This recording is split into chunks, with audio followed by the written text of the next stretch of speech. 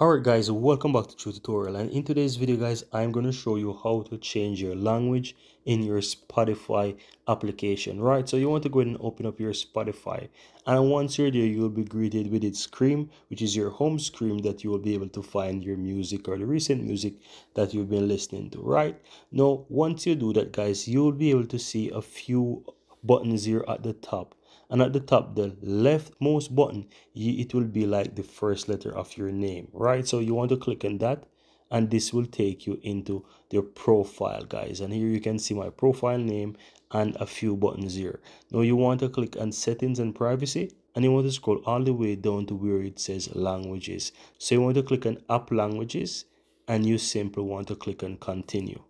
and here you will find all the different languages that you can choose from. Now once you find a language that you desire, for example I will choose this English United States, then all you have to do is select it and it will be in effect, and your application will now be in that particular language. I really hope you found this useful guys, and if you do, go ahead, give this video a like, let me know in the comments below, and don't forget to hit the subscribe button so that you'll never miss out when I release another video just like this one.